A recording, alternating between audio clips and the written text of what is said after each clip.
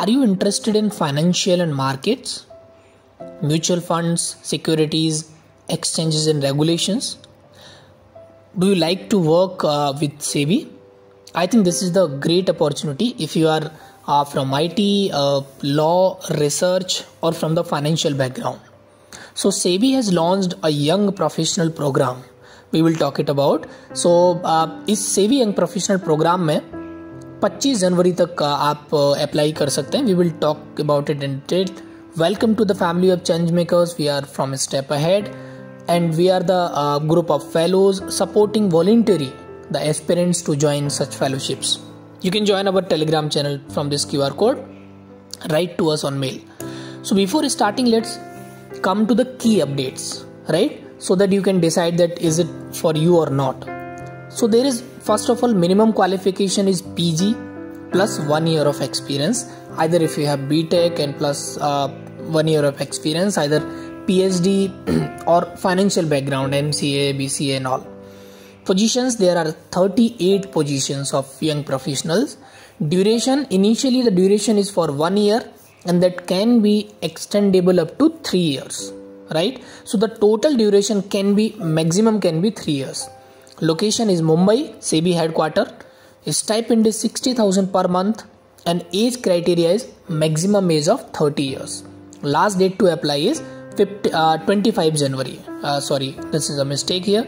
Selection process is application, then interviews. So there will be 2 rounds of interviews. Let's come to the details. So SEBI, as you know, Securities and Exchange Board of India is an autonomous statutory organization. I think the organization is for just the regulation and looking for the financial markets.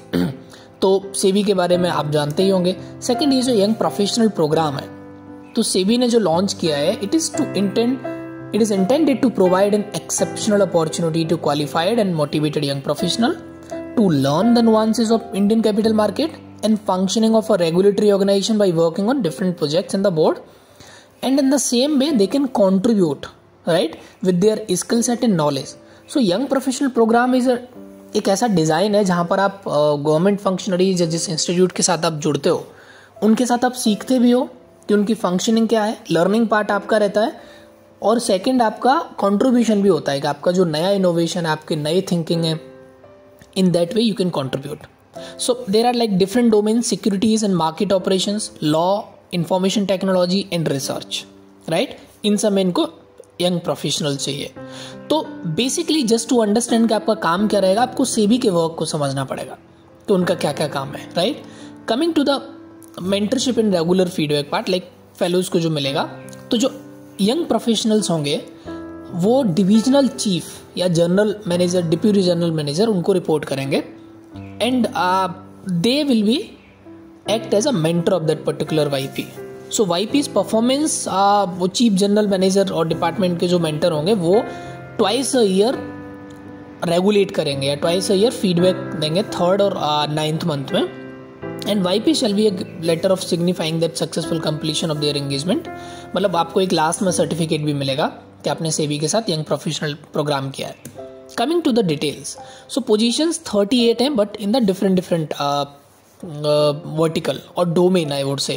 So young professional for securities and market operations, they required 16. Young professional for law domain, they required 10. And young professional for research domain, they require 6. Young professional for information technology, 6. So total 38 positions. Positions and like number can be varies as per the like board members. Duration of engagement is, as I said, initial is 1 year, which may be further extended by the competent authority 2 times. That can be extended 1 year each. So the total can be the maximum can be the 3 years. Place of posting, head office of the SEBI in Mumbai. Coming to the stipend and facilities, so they will be provided 60,000 of monthly stipend, right? And whosoever YPs are not based in and out in and around Mumbai may avail unfurnished shared accommodation provided by SEBI, right? Subject to availability. अगर available है तो आपको मिल जाएगा. The liability of vote towards YP shall be restricted to the monthly stipend, आपको सिर्फ monthly stipend मिलेगा, and no other payment, remuneration, facility, allowance, reimbursement shall be admissible वाईपीज unless otherwise mention, right. सो आपको like एक तो आपका monthly stipend रहेगा और अगर अवेलेबल है तो एकोमोडेशन आपको अवेलेबल करा दिया जाएगा। Coming to the eligibility criteria, so first eligibility criteria is under 30 years, right, and there are different domain as I said earlier, तो डिफरेंट आपका एलिजिबिलिटी क्राइटेरिया भी है। तो यंग प्रोफेशनल लॉ के लिए एजुकेशन क्वालिफिकेशन क्या होगा, bachelor degree in law from a recognised and reputed university, right, with minimum 60% and at least 1 year of experience in corporate security laws after completion of bachelor's degree in law or LLM. Preference shall be given to candidates with work experience in a financial or investment environment, right? So either आपने किसी corporate के साथ 1 साल काम किया हो, किसी security law firm के साथ किया हो, but अगर किसी financial investment या security law firm के साथ काम किया है, you will be preferred.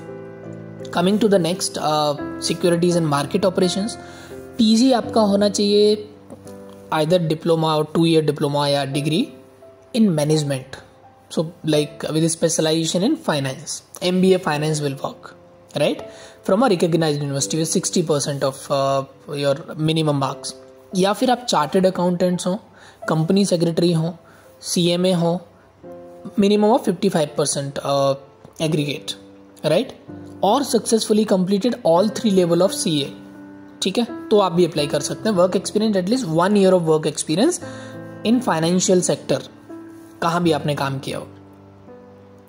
Coming to the next, young professional information and technology, so either आपका BTech electronics and communication, information technology, computer science, ये आपका होना चाहिए रेप्यूटेड यूनिवर्सिटी से 60% मिनिमम, और MCA, MSc IT, MSc computer science, MBA, अब MTech relevant stream, that should be there, at least 1 year of work experience in the field of software development और cyber security आपका होना चाहिए।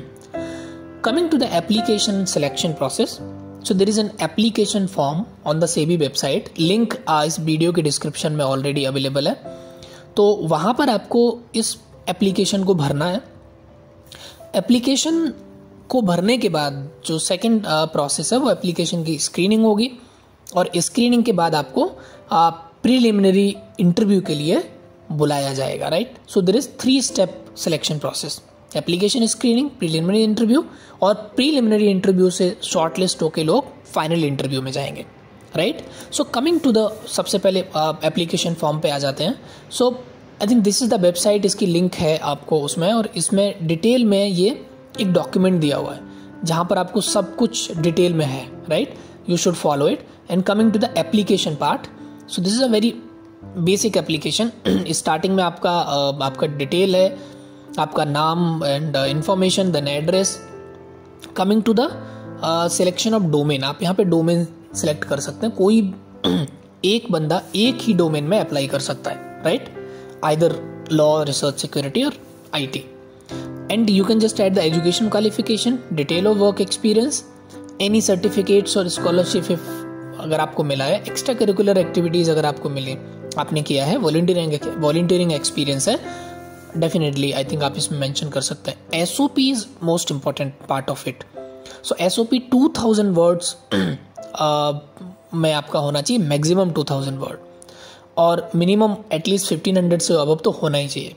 Statement of purpose simply would state 3-4 things. Basically आपका background, either you're like starting from the educational background, then professional background, और आपका voluntary extracurricular activities, and at the end of the day ये सारा आपका link होके connect होना चाहिए कि why you are interested in this opportunity. Simply I studied this, so like simply I studied law, then I worked with this corporate law firm where I worked this, and I'm looking for such opportunities where I can work more on the finance part, securities, or some, like I have interest in that particular area, and this opportunity fit suits for me well.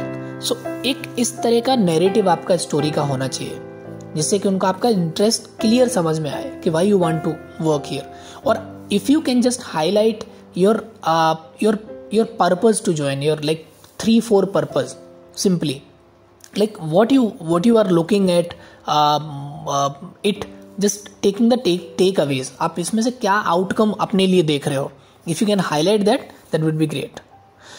Knowledge of statistical software आप इसमें डाल सकते हो, research paper published हुए हैं तो वो भी इसमें आप डाल सकते हो. स्किल्स आप इसमें जो आईटी डोमेन के लिए है सिर्फ आप स्किल इसमें सेलेक्ट कर सकते हो. Knowledge of cyber security product, right. So I have selected here IT, सो उसके हिसाब से ये पूरा फॉर्म खुला है. If I select different thing and the different option will be available. So and at last अगर आपका गेट है और गेट का स्कोर है इंजीनियरिंग में, तो आई थिंक वो भी आपको बहुत हेल्प करेगा और आप यहाँ पे फाइनली सबमिट कर सकते हैं, right. Coming to the next part, application का प्रोसेस प्रिलिमिनरी. तो एप्लीकेशन स्क्रीनिंग में क्या क्या देखा जाएगा so that you can fill it well. पहला तो आपके रैंकिंग आपके इंस्टीट्यूट का एज आई NIRF के अकॉर्डिंग आपके इंस्टीट्यूट का रैंकिंग क्या है, राइट. आपका एकेडमिक परफॉर्मेंस कैसा है, वर्क एक्सपीरियंस का रिलेवेंस, SOP आपका कैसा लिखा हुआ है, एक्स्ट्रा करिकुलर एक्टिविटीज और overall profile of the candidates. ये सारे पैरामीटर्स होंगे, फैक्टर्स होंगे जिसके हिसाब से आपका एप्लीकेशन स्क्रीन होगा. IT के लिए स्पेशली अगर आपका सर्टिफिकेशन है OCJP और CISA, इन सारे लैंग्वेजेस में अगर सर्टिफिकेट है या आपका वैलिड गेट स्कोर है और extra curricular activities, coding competition, इन सब में आपने पार्टिसिपेट किया है, कोई वॉलंटरी वर्क किया है, तो आई थिंक आप ये सब डाल के रखिए. ये सारे फैक्टर्स IT प्रोफेशनल्स के लिए कंसिडर किए जाएंगे, right. Coming to the next part, detail job description. Ultimately आपको करना क्या है, because that detail job description will help you to fill the application form well, और आपको समझ में आएगा कि आप अपने SOP को कैसे अच्छे से लिख सकते हो. तो जो डिटेल जॉब डिस्क्रिप्शन है, एज आई सेड की वेबसाइट का लिंक मैंने यहाँ पे दिया हुआ है. यहाँ पर एक डॉक्यूमेंट है जिसमें ये लिखा हुआ है, उस डॉक्यूमेंट के लास्ट में आपका डिटेल्स ऑफ प्रोजेक्ट दिया हुआ है. सो सपोज दैट जो सिक्योरिटीज मार्केट एंड ऑपरेशंस में जो यंग प्रोफेशनल होंगे, राइट, उनके 2-3 काम होंगे. पहला काम होगा उनका analysis of IPO application data in primary market, जो भी IPOs आते हैं उनका एनालिसिस डिटेल में ये दिया हुआ है. Analysis of framework of fund raising through different mode in primary capital market across the world. Streamlining the process of various public offer document field with SEBI. And if you will come to the, this is like mutual fund operations, security market वालों को mutual fund surveillance, right. So this is a detail, I am not going to that detail. Law के जो हैं उनके लिए like review of regulation security laws, research of security laws developed in international jurisdiction. तो ultimately यहाँ पर वो laws follow हो रहे हैं कि नहीं, रेगुलेशंस में क्या लैक है, इंटरनेशनली कौन कौन से नए लॉज आ रहे हैं, क्या SEBI के लिए और हो सकता है. रिसर्च वाले का basically conduct policy oriented research, analyst and interpreted data, undertake empirical research, surveys और एनालिसिस करना, और formulate methodology for computation of indices, जो इंडाइसिस होते हैं. तो फाइनेंशियल नॉलेज आपको अगर बेसिक होगा और थोड़ा एडवांस भी होगा तो बेस्ट रहेगा. आपको समझ में आना चाहिए स्टॉक मार्केट कैसे वर्क करता है, SEBI कैसे वर्क करता है, कैसे वो रेगुलेट करता है. और जो IT वाले हैं उनके लिए application development, data analysis, fintech, creation and upgradation of IT security, product evaluation, operations and risk assessment. So these are the detailed job description. The link will be in the description of the video. You can go ahead with it. I think at last I would say कि this is a very good opportunity. अगर आपको finance part में काम करना है और एक ऐसे बॉडी के साथ काम करना है that is well established, वहाँ पर ऐसे आपके पास मेंटर्स हैं जो कि आपको बहुत अच्छा सिखा सकते हैं. And if you would like to take the challenge, right, to work in such a regulatory form, I think ये आपके आगे आने वाले करियर को भी एक पुश दे सकता है. तो last date is 25 January. Before 25 जनवरी आपको ये एप्लीकेशन फॉर्म सबमिट कर देना है, और इसके रिगार्डिंग अगर आपको कुछ हेल्प चाहिए तो आप कनेक्ट कर सकते हैं. तो स्टेप अहेड के कुछ मेंटर्स हैं जो आपको सपोर्ट करेंगे. If you would like to have a personal connect with them, I think you can definitely connect with us. तो आप कमेंट बॉक्स में डाल सकते हैं, आप टेलीग्राम का लिंक ज्वाइन करके आप हमारे किसी भी एडमिन को मैसेज कर सकते हैं. तो जो हमारे मेंटर्स हैं वो आपको हर एक फेलोशिप में, आपके इंटरेस्ट के फेलोशिप में अप्लाई करने में, तैयारी करने में, 1-to-1, person to person, 1-to-1 mentorship में आपको मदद कर सकते हैं। और ये सब का सब वॉलंटरी है, फ्री है। We are supporting voluntary all. Thank you so much. All the best. I hope this video will help you. Keep connected with us and step ahead.